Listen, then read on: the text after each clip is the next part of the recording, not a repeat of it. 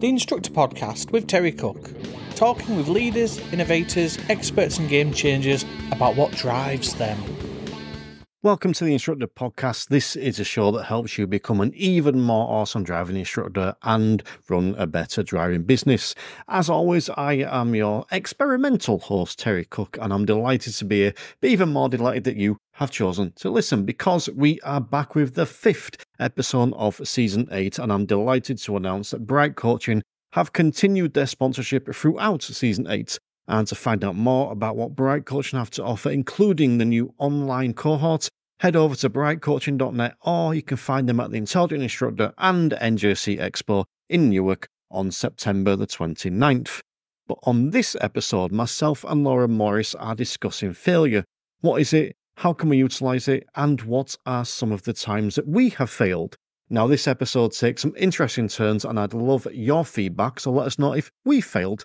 But just before we dive in, I'd like to point you in the direction of the Instructor Podcast website, where you can get access to the entire back catalogue of episodes, all of our free resources, and find out more about the Instructor Podcast Premium. Head over to theinstructorpodcast.com. But for now, let's get stuck into the show. Today on the Instructor Podcast, I am joined once again by Laura Morris. How are we doing, Laura? Hey, I'm good, thank you. Excellent. Well, thank you for joining me, as always, on this little mini-series we're doing. And today we're going to kick off by talking a bit about failure. And I think we want to start off with what do we mean by failure? I think when we talked about recording this episode, I struggled because I don't know, what do you class as a failure? What is a failure? So to me, it's something when something goes wrong. So if my car breaks down, I see that as a fail. Now, it's not my fault. I mean, it could be potentially, but it's not a fail on my part, but it's like a failure to my day. There is a fail within my day, something that's gone wrong. But there's also the other side, which is I could fail a test, and that's my fail. So I think there's different ways around that. But the way I view it is anything that's gone wrong. And it's interesting because I put up my post on Fridays in my Facebook group, the Friday fail post, and I encourage people to talk about the stuff that's gone wrong that week. And that's kind of how I'll phrase it. It's called the Friday fail, but I say what's gone wrong this week. And I'll get all kinds of different responses in there. Some that you might consider a proper fail, and others that you might consider something going wrong. I think I like the way you described it in terms of failure. It doesn't have to mean fault. A fail doesn't have to be your fault. Like you said, it could just be something that's gone wrong within your day. I like the way you described that. And I think the first example that I'd like to talk about is driving tests and driving test fails. And again, in the context of what is a fail. Because I'm going to give two examples and I'll be interested in your thoughts. Well, good job I'll be interested in your thoughts because it's a very different episode. But the learner that passes with 15 driver faults, where the examiner's looking for a reason to fail them because they weren't great. And then you've got the learner that fails with one serious, but 0 driver faults, where the examiner's gutted, they've had to fail them. Now, technically, there's a fail and there's a pass there. But if you step back and look at it, is it potentially the other way around? Mm-hmm. I suppose then also the question is, does passing with 15 faults mean that there's a fail there? Does that mean that they're a bad driver? Could do. And this is again, if we use that specific example, and I suppose I'm putting it forward as that example, someone that's got 15 faults and probably shouldn't be on the road, but the examiner couldn't fail them, is kind of the example I'm using. That's not the best result. If we're just looking specifically at the result aspect, 15 driver faults is not a great result. There's lots of faults there. Whereas if you look at a one serious driver fault with a clean sheet, yes, all right, it's a serious, but there's 14 less faults. But again, what is the serious fault? So for me, it's all about that. Failure is what we make of it. So if you pass, you should be celebrating. You've just passed your driving test. You 100% should be celebrating. But for me as an instructor, if someone passed, now I've actually never had this, but if someone passed with 15 driver faults, I would be reflecting on that quite heavily and thinking, Is that what I wanted? Would that person have been better off failing? And when, in the same way, when I've got someone that fails with one serious and the rest driver, it almost makes me think the other way. I agree. And when I passed my driving test, I got 14 faults. And obviously I passed, but I did pass with 14 faults. And in a way, if I had have failed, it would have then prompted me to get more training, more experience, more lessons, and then go again. And actually, that reminds me about my part 3. So I failed my part 3 twice, and then passed my part 3 on the third attempt.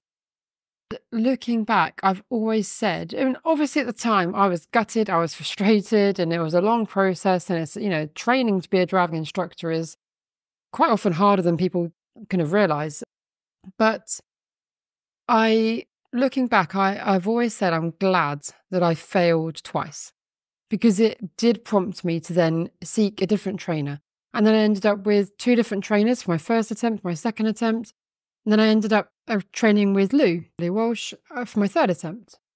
And I then, of course, passed my third attempt. And I'm glad that I failed, because although it was gutting, it meant that I could get better training. And I would never have got that training if I hadn't have failed. And sometimes I think, what if I had just passed with a 31? So for those maybe PDIs who are listening who aren't aware, your pass mark is 31. And you have to get 8 or more in risk management. And if I had passed with 31, I could easily have passed and then walked away thinking, it's okay, I'm good. I'm good at what I'm doing. I've passed. And then not sought any more training. But actually, if I'd have passed with 31, personally, would I consider that a fail in my own brain? Because actually, I've only just scraped a pass. I always say to PDIs, if you pass with 31, that's a pass. And you've scraped a pass, great. And it's not a bad thing. But don't let your training stop there. Don't let your training and development stop there. Does that make sense? Complete sense. And I'll tell you for why. Because the worst thing that happened to me was passing my standards check 6 months after my part 3. Because I think I got 32. It was really, really kind of scraping. It was around that 32 mark. And I was really happy.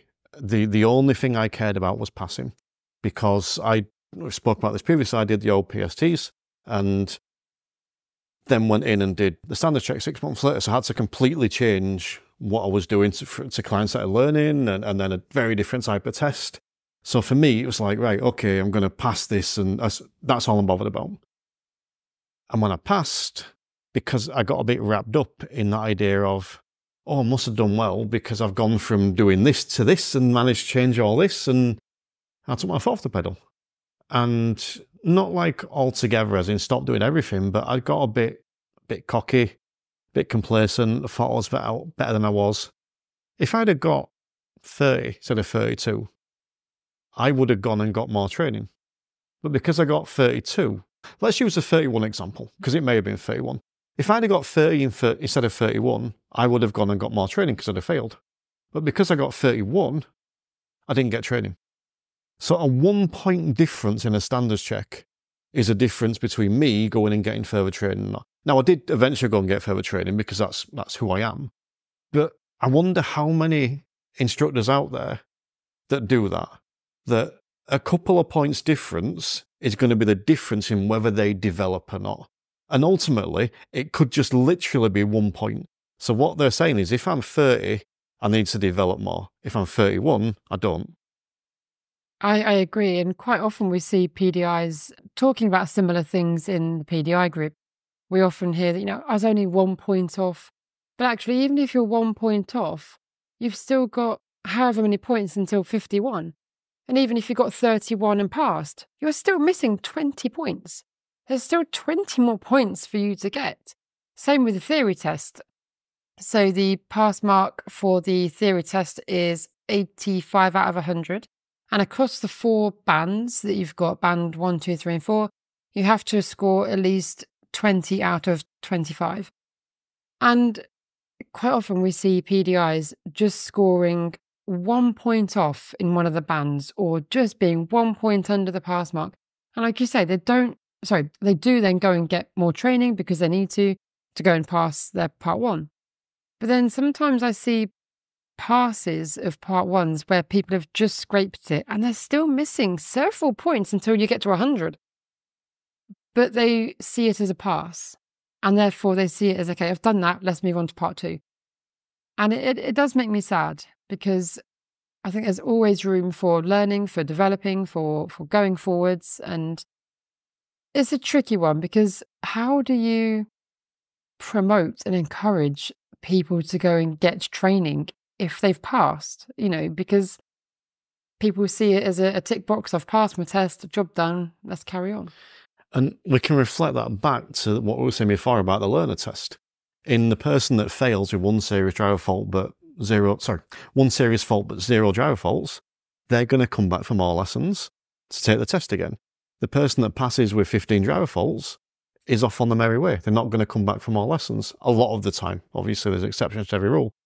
And for me, I just wonder if we need to, in those specific situations, we need to take the focus off of the technical result and look at the big picture. So when you're coming to we'll use standards check as an example, because you pass your part 3, you're going to have a standards check. In theory, God knows what's going on at the minute, right? But we'll use that as the example. Should you be going into a standards check thinking, well, regardless of the outcome, this is what I'm going to do afterwards?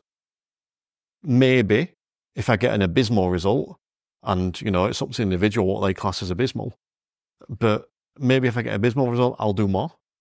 But I'm going to do this anyway, and not base the further training upon potentially a difference of 1 point on a check. Yeah, I completely agree with that. I think there needs to be more emphasis on, it's not about the result, it's about the bigger picture. And do you think that's how we then, or that's the thing that's going to help us handle fails? And again, we'll stick specifically to the sort of these test examples for a minute. Because if we're not hanging everything on the result, which could be the difference in 1 point, 30 to 31, for example, or 84 to 85, it could be the difference in 1 point. If we're not hanging everything on the result and we're looking at the big picture and going, well, this is what I'm doing anyway, is that going to take pressure off the test, and then we're not actually worried about the fail so much? Quite possibly. And I think people would be better equipped, and they would have the resources behind them. Regardless of the outcome, they know that they've done the training, they know they've done things to improve. And like I said, it's not about the results, it's about the bigger picture and your lessons and everything going forwards. I want to know your thoughts on this, because one of the things that I talk about with my learners is the examiner doesn't decide if they can drive. We decide if they can drive. Because if they can't drive, they're not going for the test. So we both need to agree that you are at an independent state of driving. So the examiner just decides if you can do it legally. And I often find that when they buy into that, and not everyone does, hold my hands up, but a lot of them do, when they buy into that, they go in with a lot less nerves, because they go in believing they can drive, because their opinion is, I can drive. The person that's been sat with them for 40, 50 hours opinion is, they can drive. Now it's just up to the examiner to decide if they can do it legally. It's an interesting thought, and I agree. I think, I'm not sure what I think. It's an interesting thought. So let's bring it back to that then. So someone fails. Let's use the standards check / part 3 example. It's easy to let that fail affect you. So we use a specific example of failing the test. It's easy to let that fail affect you. What advice would you give to people that fail in terms of how to handle that? Not just in terms of training going forward, but how to handle that feeling of failure? That's a good question. I think everyone handles failure differently, and everyone will process that differently. And like you say, there's the element of training and getting better and going forwards with that. So definitely getting some training. But in terms of handling failure, I think taking time to reflect and being kind to yourself. You're allowed to sulk, you're allowed to have a moment, you're allowed to just sit with those feelings and feel whatever it is you are feeling. That's okay. But don't let yourself drown in those feelings. So, talk to someone and just, even if it's just a brain dump and vent and just rant, talk to someone and just know that someone hears you and listens. I think, like I said, I think everyone does handle failure differently. Some people might decide to just dust themselves off, pick themselves up and crack on. Some people might take that failure a little more personally or heavily, and it might weigh them down quite a bit. And then it's a real struggle sometimes to pick yourself back up. So I think definitely sharing your thoughts with someone. What else would you be doing? Well, I just want to touch back on what you said about sulking, and I'm glad you said that, because I fail a lot of the time. Lots of little things and some big stuff. And I love a good pity party. That's how I refer to it. And I always think that the length of the sulk or the pity party is dependent on the fail. So if I stub my toe, I'm going to sulk for about a minute and then I'll crack on. But when my dog died, I sulked for 2 years. So the length of the pity party will depend on the severity of the fail. But I actually think that's one of the biggest things we can do, is to get it out of your system, but then also learning when to draw a line and move on. And something we've spoke quite a lot on these episodes we've recorded is the idea of reflecting. What went wrong? Why did it go wrong? And what could we have done differently? And that's non-judgmental. There's no point looking back and criticising yourself for it, because it's too late. Unless you've created a time machine that I don't know of, you can't go back and change it. So we look back and we go, all right, yeah, I could have put more time into my training. I could have done some work on the theory. I could, whatever it might be, there's things that we can do. So what we do is we look back and go, right, what of that can I bring into this going forward, whether it's for a test or whatever it is, what from that fail can I learn from and bring in? So for me, they're the two biggest things. It's allowing yourself time to sulk or throw a pity pie. And it's also that idea of, what can I take from this to make myself better? I completely agree. And, like I said, you're allowed to sulk. And ultimately, though, it then comes down to moving forwards. What can you do differently? And learning from things. And we always make mistakes. We always have fails in different forms, but learning from it and moving forwards is the important thing. There's a lot of binary in this industry, pass or fail, with the theory, the driving test, the part 2, the part 3. There's a lot of binary pass or fail stuff on this.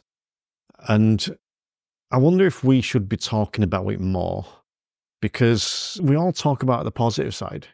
We all sit here and say, oh, well, you'll pass this and you'll achieve this, and I did this and I did that. But there's very few people out there actually put that voice out and say, I struggled with this today. So whether you want to term this as failure or what's almost irrelevant to the topic, but we rarely see that, I'm struggling with this. Do you think we need to do that more? I think we do. Why do you think we don't see it? There's a vulnerability there, isn't there? Mm-hmm. Do you know what? I think there's always more than one reason. And I think one is a vulnerability. If I went on to, let's driving instructor Facebook today and said, I'm struggling with this aspect, there's a concern from me, like, well, what's the response going to be? Are people going to stop subscribing because they're just going to think I'm shit? Because why would I listen to Terry if he's struggling with this? I think there's also that thing of being judged by your peers. Is anyone going to? So for me, is anyone going to come on the show? So that's going that judgment aspect is going to be different for everyone. But there's also the vulnerability of just admitting you didn't, because we don't see anyone else do it. So when I think of Laura Morris, I think of someone that's really successful and that's really good at their job. I don't see Laura Morris as someone that's failed at loads of stuff. But yet, as we've recorded these episodes, you've spoke quite a few times about the 2 attempts you had at failing the not 2 attempts at failing, 2 failed attempts at the part 3. And you've been quite open about that, but I don't see that. So for me, it's like, well, Laura Morris doesn't fail at a part 3. Bob Morton don't fail at his part 3. So-and-so don't fail at his standard check. So why would I talk about it when all these other people must just pass first time because they're amazing? I think that's where social media can be very deceiving, I suppose. Because naturally, yes, when you run a business or you're in an influential position, naturally you're going to be sharing the positive stuff. You're going to be sharing the good stuff. You're going to be sharing everything that's going well. You're going to be sharing, positive information and stuff about your business or what you're doing. I'm not generally, or trainers are not generally posting about all the times they failed or what went wrong. And I think in a way that does need to change because, like I say, social media can be dangerous in that sense because it can be positive in a negative way. And yeah, like you say, people see all the positives and then feel like their own failures or negatives aren't valid or they're the only ones who fail. Take the PDI group that we've got, for example. So the PDI group is open to any PDI, regardless of who you're training with. So therefore, we get such a range of PDIs, and we've got 2,300, 2,400 PDIs in the group. And every Sunday, we kick out the ones who pass, okay? And they go into our green side group to get more support that's relevant to them as a new ADI. So it does mean that the PDI group is just for PDIs. But then it means everyone is posting their passes. They're posting their part 3 passes. They're posting that they've passed today, they've got a good score, or maybe they've scraped a pass, but they've passed. And we get on average maybe 5 to 10 part 3 passes a week. But then we don't get as many fails being posted. However, let's say we probably get around 3 or 4 fails posted a week compared to the 5 to 10 passes. But we do get, let's say for every 1 pass that's posted in the PDI group, we probably get 3 messages from PDIs who have failed. So, if you're looking at 10 passes in a week, we're looking at 30 fails. And we're getting messages from those PDIs who didn't want to post it on a sort of open forum, on an open group. So, and I feel bad that people don't feel able to share so publicly, even though obviously Lou's PDI group is a private group, but there is still 2,500 PDIs in there. And I feel bad that people don't want to openly share their fails. And I understand why. Like you said, there's that vulnerability. You feel exposed and you feel like you might be the only one, but you're definitely not alone. PDIs fail, and it's not just PDIs failing part 3. It's, in general, fails. People don't often post fails, and maybe slightly off topic, but I've had a lot going on in the last 2 years, and I've put up a couple of posts, but generally I don't talk about it. Not because I have an issue with talking about it, but just because I don't feel like people want to hear about that sort of stuff. Like, why would people want to hear about how shit my life has been over the last 2 years? I think you're 100% wrong. I think people are interested, and I think part of that is because they care, and part of that is because, let's talk this industry specifically, we put people on a pedestal. Put Laura Morris on a pedestal. Not ever goes wrong with Laura Morris.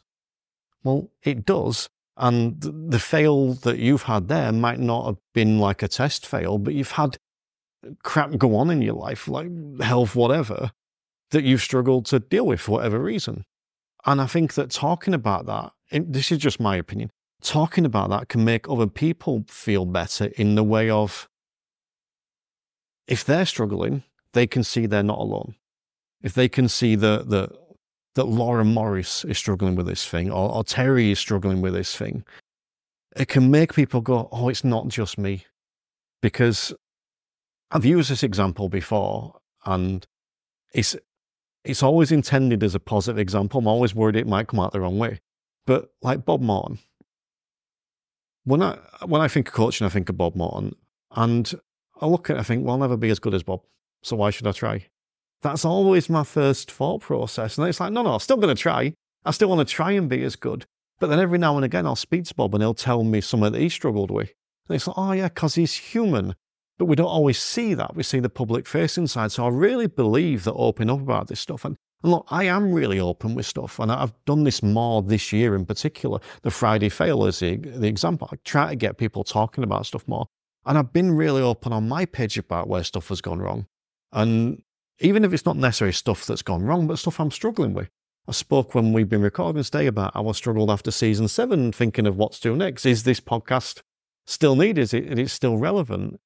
And I do. I think that when you talk about that, you help people. And yes, there's a line. It's not one of we don't want to read it every day. Like give us some cheeriness as well. I get that. And I think also, like you say, people care. And I think having the right people around you is important, especially when it comes to if you've got a struggle, whether it's work-related, whether it's personal or whatever it might be. And having the right people around you is really important. And I am fully aware and appreciative of the fact that, so many instructors do care. And when I have posted on the odd occasion about some things that have been going on in the last couple of years, that's been met with actually a lot of positivity and a lot of people offering their support. And I genuinely appreciate that. And I take the time to like and reply, if I can, to every comment, because I genuinely appreciate that. But having good people around you is important. And, for example, okay, maybe this is going too much into it. So in terms of things that have been going on in my life, I've had some really serious health issues and also some mental health issues that have kind of got worse. And this year, my mental health was quite rubbish at the beginning of the year. And I'm really fortunate in terms of Go Green to have Blaine and Decalion who have been really supportive. And they've picked up the slack. They've taken on other things. They've done what they can when they needed to. And they've been there to talk to. And they've been really great. And even things like doing our fortnightly Go Green Zooms. Now, of course, Lou used to do the Go Green Zooms. I used to do the Go Green Zooms with Lou every fortnight. And that's what we did. And I always said to Lou that I wanted to start doing more Go Green Zooms, taking more of that sort of leading role within that. But I struggle with self-confidence. Self-confidence is a massive issue for me. And then Lou obviously passed away in August last year. Well, yeah, August last year. It's actually really weird to think it's been just over a year. But Lou passed away, bless her. And then suddenly the Go Green Zooms, that was on my shoulders. And I was like, shit. What do I do? I'm not a natural presenter. I struggle with the confidence, and I'm really lucky that at the time I had people around me that could have really supported me. And I will mention them because they were great. We had Diana Todd and we also had Phil Cowley, and they were great and they did the Zooms with me. And then as we sort of evolved Go Green, Decalion joined, and myself and Decalion within Go Green have been doing the Zooms since.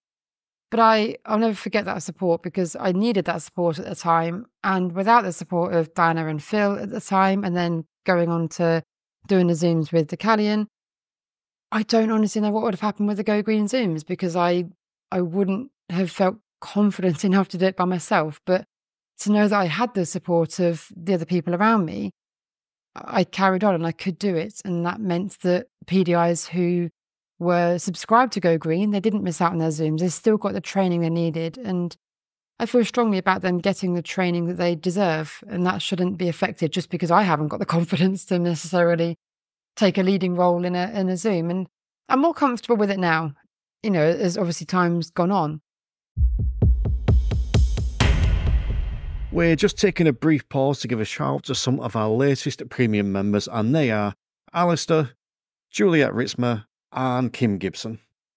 These folks have decided to upgrade their CPD and get immediate access to some of the best training and development resources available to ADIs and PDIs, including training things on like coaching, mindfulness, mental health, and the standards check. They also get access to some of the best minds in the industry like Bob Morton, Emma Cottington, Ray Seagrave and Tom Stenson. Plus, they even get some more from me, but don't let that put you off.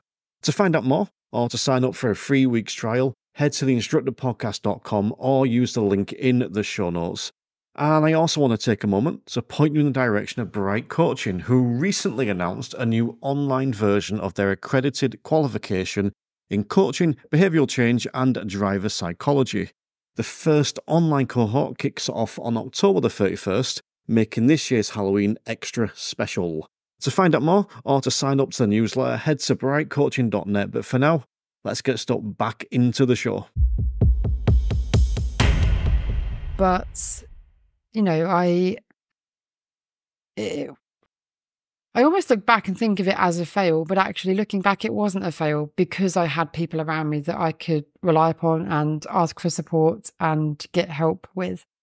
So I do think having the people around you is important. And I will just kind of put a bit of a shout out there that if you are sitting there listening to this thinking, I don't have anyone around me, please just message me or Terry. Like, we will always listen. I'd much rather you message me and just say, hey, I just want to chat, want to vent, just brain dump, doesn't bother me. I'd rather listen and just allow you to feel heard than for anyone to sit there thinking that they don't have anyone they can talk to. I think I struggle with, like you said, people putting me on a pedestal. I remember once, I think it was last year or the year before, and we was at the conference, and someone came to me and said, oh, I'm so glad I've met you. And I was like, oh, it's nice to meet you too. And they said, it's like meeting royalty. And I was like, whoa, hold on a minute. I'm just me. Like, I'm me. You can message me, you can call me, you can talk to me. And Terry, I know I'm sure you feel the same. Like, you know, you're there for people to talk to as well. We're not just people who do all of this stuff and then we're not contactable and not there for people. I think it's interesting when you talk about you're not self-confident, because I reckon that most people that will hear you come on this podcast and spend 6 to 10 hours talking to me and go on other podcasts and turn up at conventions and expos and whatever they decide to name it on that particular day, will not believe that you're not self-confident. I think that I have a massive thing in my head where I put on that work mode. And when I'm in work mode, I'm confident, I am assertive, I am productive, I am everything that a businesswoman should be. And I can switch that on. But if you catch me out of work mode, I'm very different. Most of you know that I ride motorbikes, and even with the motorbikes and the social aspect of being with other bikers, I'm not confident. I'm really shy. I don't like talking to people. And I've got a nice group of bikers that I ride with. And there was a time recently where I've always gone to them and been in my own little personal mode in my head. I remember once I'd spent all day working. I had done a really hard, heavy day of training and I was exhausted. But I was in work mode and I was confident. I was out there. I was on it. And I went to a bike meet straight after work. And one of my bike friends actually picked up on it and he said, what's wrong with you today? Like, where's all this come from? Where's all this kind of energy and confidence come from? And I was just like, it's just work mode. And as soon as that work mode wore off, as I kind of settled into bike mode, I became that shy, not confident person again. It's weird. I do have a massive work mode, personal mode sort of difference because I'm not a confident person at all.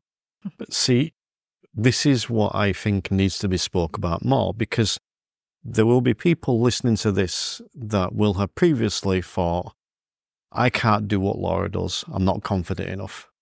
And they will hear you say this and they will now think, Oh, you don't have to be confident to do what Laura does, or whatever the word you want to switch with confidence is.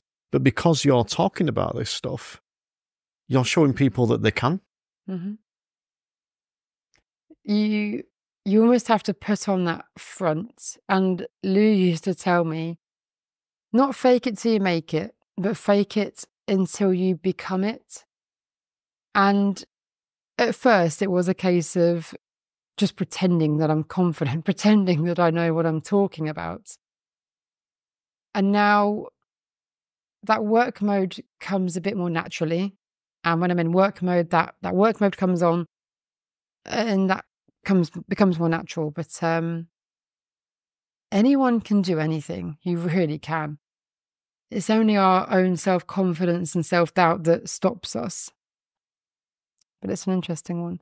Here's a question for you. What does your self-confidence stop you from doing sometimes? Is there anything that you're prevented of doing because of X, Y, Z? I think I'm going to answer that in a slightly different way, but I will answer it. So I'm not a confident person, like, at all. And I think that surprises people sometimes.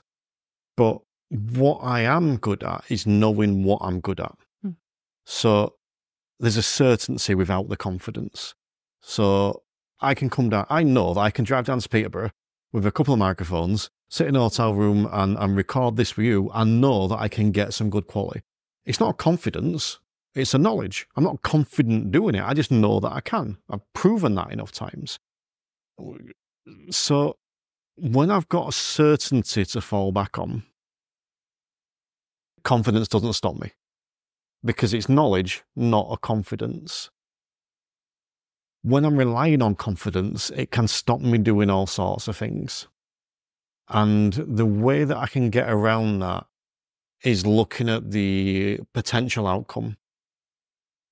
The example that springs to mind, actually, that, people will probably laugh at this example, but dating, asking someone out on a date, right?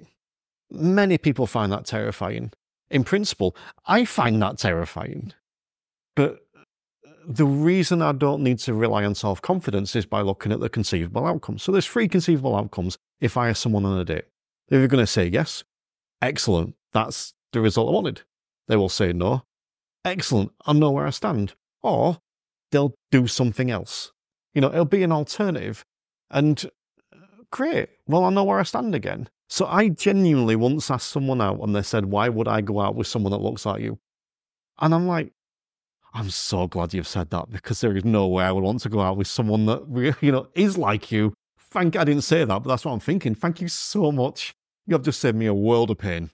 And when you can look at the outcome and see it like that, it's a lot easier. So I think that maybe the self-confidence doesn't stop me doing that much because I've found these 2 life hacks.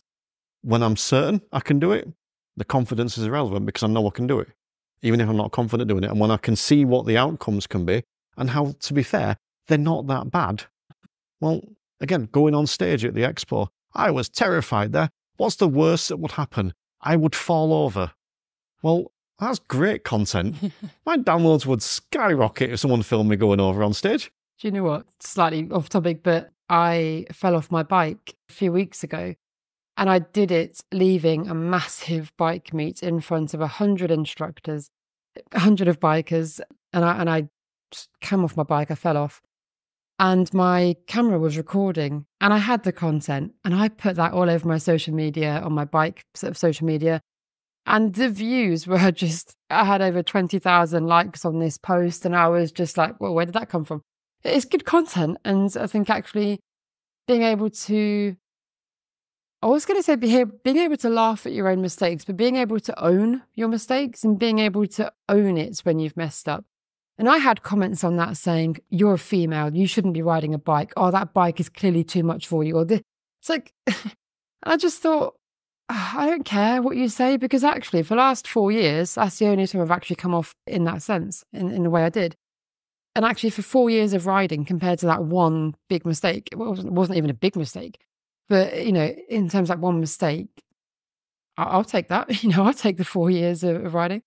So I think being able to own your mistakes and being able to handle the criticism that you may face and being able to kind of shrug that off, laugh that off, and being able to respond to that in a positive way, in a sense, because actually the people who make those sort of negative comments, there's normally a way around them and being able to sort of talk to them and whatnot, but it's maybe another story.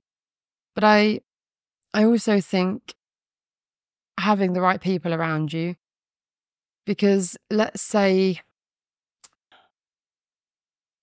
let me think of an example. Let's say I wanted to start doing short video clips for Go Green, and I wanted to be talking to camera or doing it with a guest who comes in and gives me some of their tips. And then I did a couple and they were really bad, but I wanted to carry on doing them. I know that I can come to you, Terry, and say, look, you're the sort of person who makes these things. How can I get better at that? So yeah, okay, I failed at doing one thing, but I know who I can go and speak to if I want to improve that. Every 6 months, we encourage our instructors. So for those who don't know, we run a driving school locally in Peterborough and the surrounding areas. We've got 7 or 8 instructors who work with us. And every 6 months or so, we encourage them to do a mock part 1 test. Now, if they went and failed that, or if even I went and did a mock part 1 and failed, or if I had a particular question where I thought that just doesn't make sense, and I don't understand why it doesn't make sense, if I couldn't get my head around it, I know that, for example, Chris Benstead, he does all the theory side of things, and he's good at that, and he explains it in a good way. I know that, okay, yeah, I failed on a question, I didn't understand a question, that didn't make sense, but I know someone who can help me. It goes for anything. I could give you so many examples. I know of people within the industry or even outside the industry that if I was struggling with something or failed on something, I know that I've got people who are knowledgeable enough to help me with that.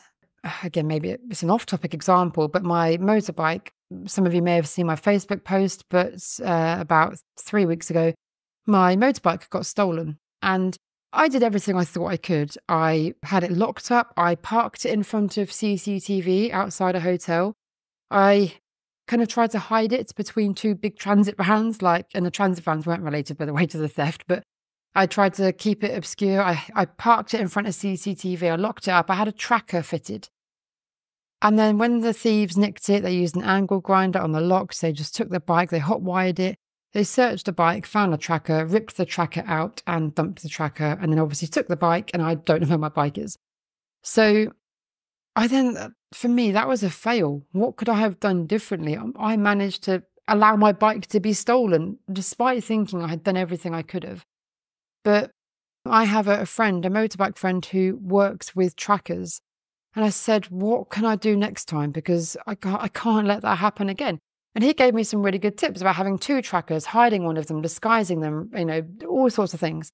Things that I hadn't considered, but knowing who you can go to get advice and support with various different things. And if you're sitting there thinking you failed with a certain subject or a certain thing, but you don't know who to talk to, come and talk to myself or Terry.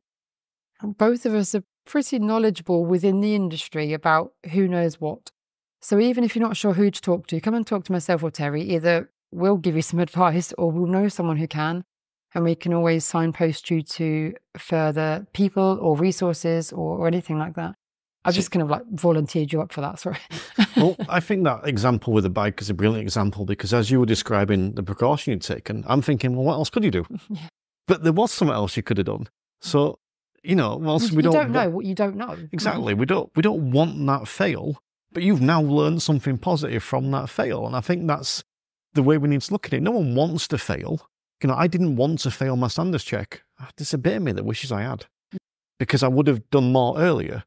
Now, I'm not one for another story, not doing a great story now. But also you mentioned about negativity you face, and I think this is worth mentioning, because that is that vulnerability.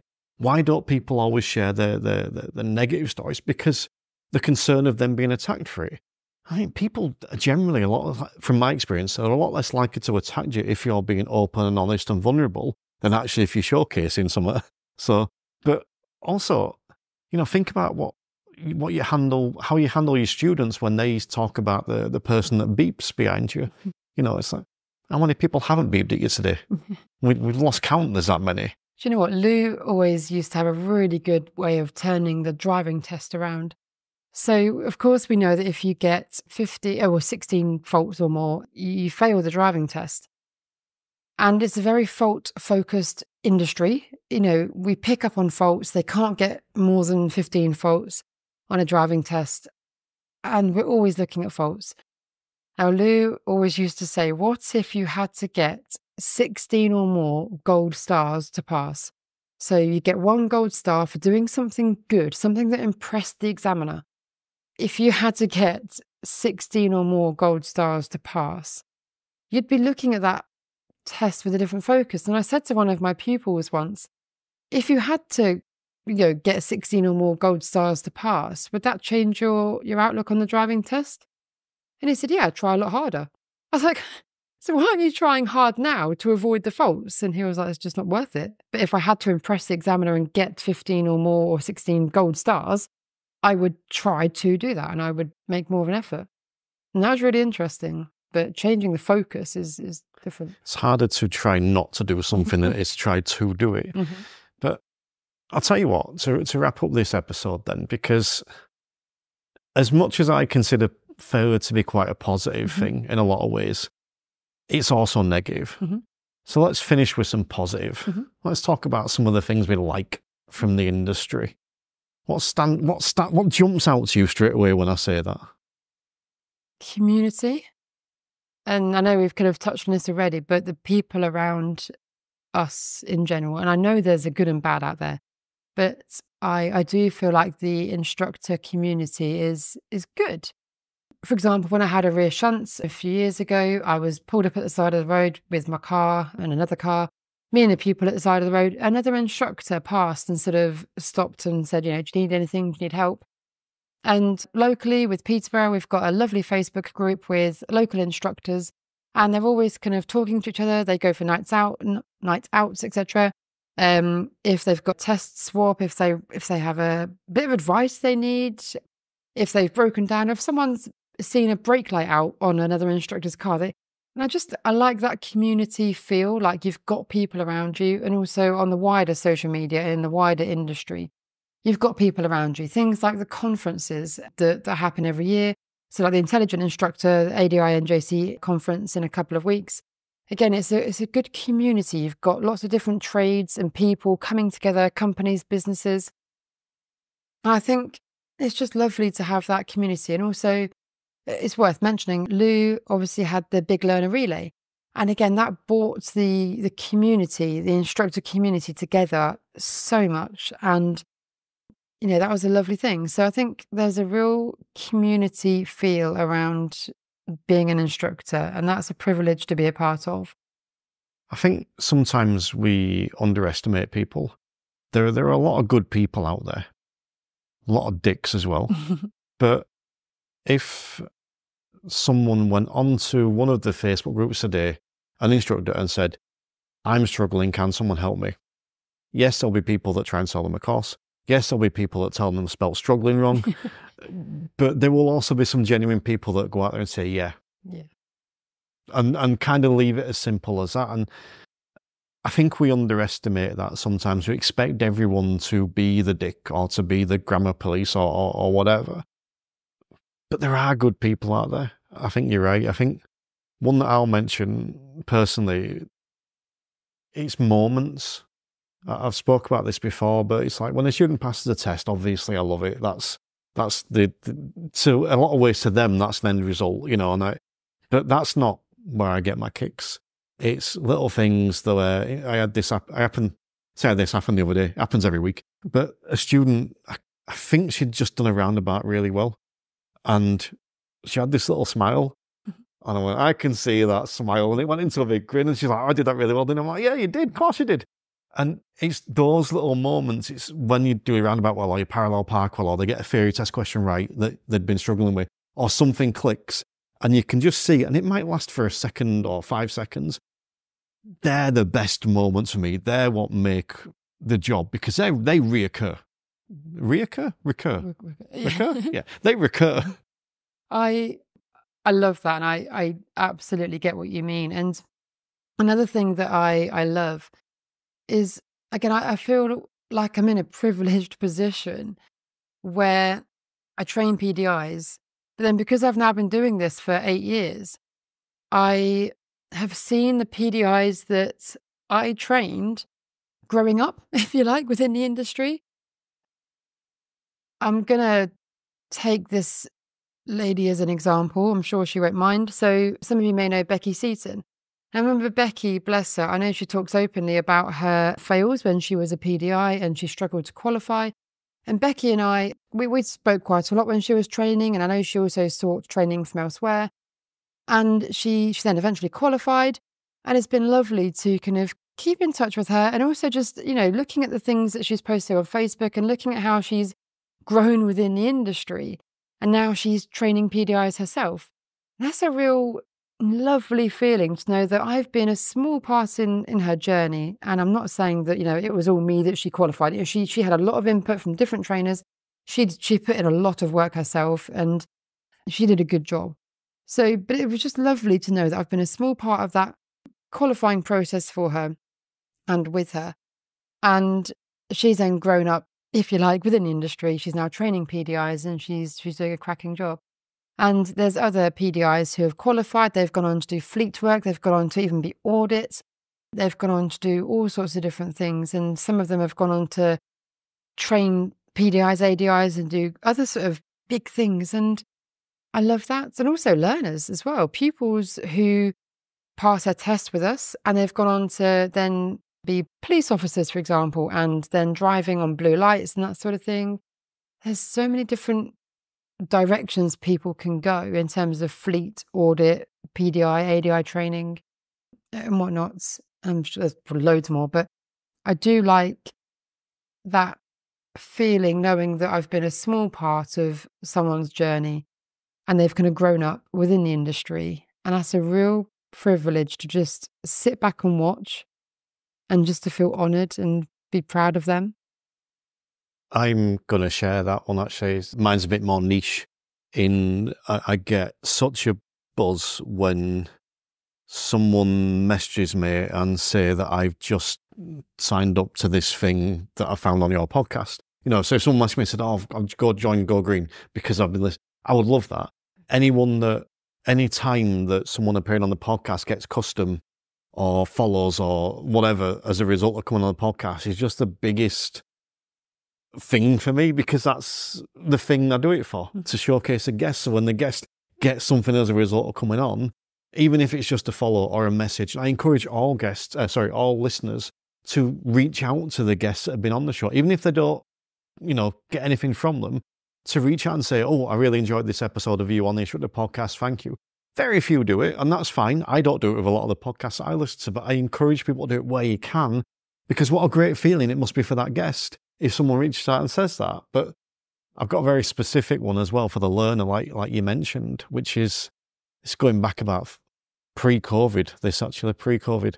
She failed her first attempt at the test and was devastated because her sister passed first time. I didn't teach her sister, I taught her. But her sister was taught to teach her to pass a test. All the test routes, all that kind of stuff, and I taught my student properly. So my student passed second time. And for the next year, she used to send me pictures of everywhere she'd been. She went as far as Scotland and drove up there. And she sent me pictures of herself next to signs, like, I'm here now. And every time I used to text her back and say, has your sister left Bradford yet? And it'll be, no. And that went on for like a year, just sending me like these things. And I just thought, that's possibly the most rewarding post-test result I've had, in that a sister that she was devastated to pass before her because she'd failed still hadn't left Bradford while she was driving to Scotland and back. Do you know what? You've kind of got me thinking there about some of the pupils that I've taught, and there are definitely some good memories. And I think we underestimate how much influence we have on a pupil. Decalion says, people are always going to remember their driving instructor, and it's up to you whether they remember you for the good reasons or the bad reasons, for the right or the wrong reason. And I had a pupil who I taught, it was pre-COVID, years ago, probably 6 years ago now. And long story short, she was learning, and then we had the 6-week summer holidays. Now, at the time, my daughter was about 6 years old. And I said to my pupil, look, I can't do lessons during the week because my daughter, obviously I can't leave her home alone. And I said the only option would be that if we just maybe did an hour lesson and my daughter was to sit in the lesson. And she was like, I'd love that. And I'm not going to get into this conversation now, but having children in the car on lessons is okay. It is acceptable and you can do it. And it's a really good learning opportunity for many reasons. And that's a whole nother conversation, which I could spend a good hour talking about. But anyway, some people might think it's not professional. And I'm going to just put a little bit of a pin in that, a flag in that, if you like, that it's okay. That's one of my favorite things is different types of lessons and having children in the car and passengers and whatnot. I get sad when, do you know what? I'm not going to start because I will go on a tangent. But this people, so one lesson a week, just an hour a week, we did throughout summer holidays. And my daughter was in those lessons. And my daughter being 6, I just gave her pen and paper in the back. You can do some drawings, blah, blah, blah. My daughter wrote the pupil a note. They actually got on really well. And my daughter wrote the pupil a note saying, well done on passing your tests, because she passed and my daughter wrote her note. And I had completely forgotten about this. And now that pupil messaged me literally about 2 months ago. And she said, I've still got the note. And she sent me a picture. And it was a real like, whoa. You know, the pupil remembered those lessons so fondly. And she still got the notes from my daughter stuck on her fridge because she loved those lessons. They got on really well. And they were the most memorable lessons for her. And she loved them. She enjoyed them. And I'm not going to say I'd forgotten the lessons. I remember the lessons, but I'd forgotten that my daughter had written that note. And I didn't realise how much that meant to that pupil. And that was a real nice little feeling.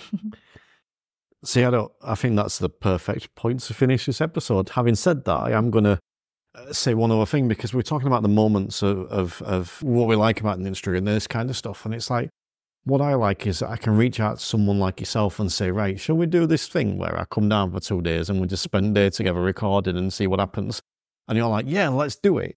And then you go, can we get some structure? And I say, yeah, but we've got 3 months to get structure. Let's leave it. And then 2 days before, I'll say, shall we do the structure now? Let's do the structure. Then we come down and I change it all again. And that's what I love, that there are people like you that are willing to do this and step in and be like, okay, cool. Now, yes, of course, you get some benefits as well as that. All you get to spend time with me. What more could you want? But you're not doing it for that reason necessarily. You're doing it, well, for whatever reason you're doing it. But it's like, how cool is it that there's people that are willing to do this? So I think, I could be wrong, so, but I think this is the last episode of recording. So perfect opportunity to say thank you for doing this. I've really enjoyed doing this. And I'm looking forward, no offense to you, I'm looking forward to doing it with others as well. It has been good. And I know that when we was talking about it initially, it was something that you hadn't done before in terms of recording everything at once. And we have literally spent the last 2 days together recording all of these episodes. And it's been different for me as well, because I don't tend to, I don't ever really record podcasts. I've only ever done a couple. It's not my favorite thing to do, but actually I was a bit nervous about doing all of this, but actually it's been fun and I've enjoyed it. My only thing that has annoyed me is that you chose a hotel next to a Starbucks, not a Costa. The hotel next to the Costa had no places left because I booked it the night before I had to come down, which is why it costs more and what I do every single time whenever I go anywhere. But no, it has been good. But the very last thing I will mention is that you say that we've spent the entire day recording this. Well, let's be honest. We spent an hour recording an episode, then spent an hour talking about all the stuff we're not allowed to put in an episode that cannot possibly go public. So the 12 hours of talking time we've had has actually been 6 hours of recording and an hour in between of inappropriate, indecent material. Yeah, things that can't be broadcast. Cool. Big thank you for joining me. Genuinely enjoyed it. Thank you for joining me on this episode, and thank you for joining me on all the others. And if I've done this prematurely and we've got another one, well, I'll say it again in a minute. That's been great. Thank you ever so much, Terry. So as always, a big thank you to Laura Morris for joining me on this episode, this 5th episode of In Conversation with Laura Morris. Now, at the end of the episode there, you'll have heard me wrap up the conversation with Laura as if it was the last episode. Well, you can call that a fail because I did, and it wasn't, because I didn't want the last episode in this season to be about failure. That didn't quite feel right to me. So I swapped some episodes around, and there's still another one to come.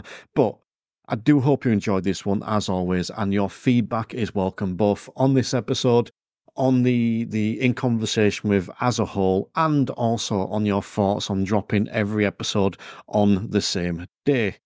But do want to point in the direction of Bright Coaching, because they have taken their accredited qualification in coaching, behavioural change and driver psychology. They've taken it online. So previously it was all in person, driving up to Scotland to do that, or if you lived in Scotland, driving in Scotland to do that. But they've taken it online, and that's kicking off on October the 31st, which is Halloween, the second greatest day of the year. So yeah, go and check it out at brightcoaching.net. See if that's something you can get involved in. And while you're over there, make sure you sign up to their newsletter as well. But I also want to mention the premium content, and I want to mention specifically the interactive tier. So with the interactive tier, you get all the content that has gone on all the other tiers, but you also get to be a bit more interactive. For example, every month I host 4 open Zoom rooms. Now these are, I call them problem solvers, but they're basically asking me anything where you come along, ask your questions, and get your problem solved. That could be from me, or it could be from anyone else that is there. We also give you the opportunity to come along to some of the podcasts that are being recorded live. So you can come along to things like the green room and watch them. You can contribute in the chat, or if you're so inclined, you can jump on and share a question or some thoughts on that as well. Plus, you also get exclusive access to the expert sessions. Expert sessions are presentations delivered by, well, experts. And we've had some wonderful ones on over the past couple of years. We've had, the very first one was Chris Spencer talking about roundabouts. We've had people like Emma Cottington, Phil Cowley, Ray Seagrave, and some other wonderful people delivering those. And we've got some more ones to come soon, including Lee Sperry. He's wrapping up our standards check expert session trilogy that he's done, followed up again by Chris Spencer, who's doing the conversation around the standards check one. So you can sign up to the interactive tier. It is more expensive. It is the higher price tier, but you can sign up and you get access to all this stuff. Plus, you can always drop back down. So you can sign up, you can upgrade your CPD and do all this awesome stuff for a few months. And then if you need to save a few quid or you're a bit CPD'd out, you could drop down a tier to the lower tier and then move back up and then drop down. You get the idea. I really would encourage you to do that. The feedback we get from the stuff that goes on over there is phenomenal. It's one of the things I'm most proud of, and you can probably hear it in my voice. So go and check it out, www.theinstructorpodcast.com. But for now, let's just keep raising standards. The Instructor Podcast with Terry Cook, talking with leaders, innovators, experts and game changers about what drives them.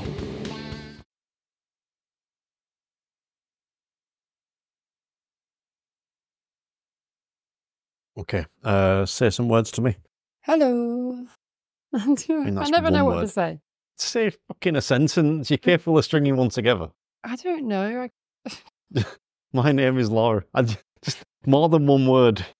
I feel silly when I have nothing to say. I have to talk with a purpose. That clip is getting edited and put in at the end of the episode as like bonus content.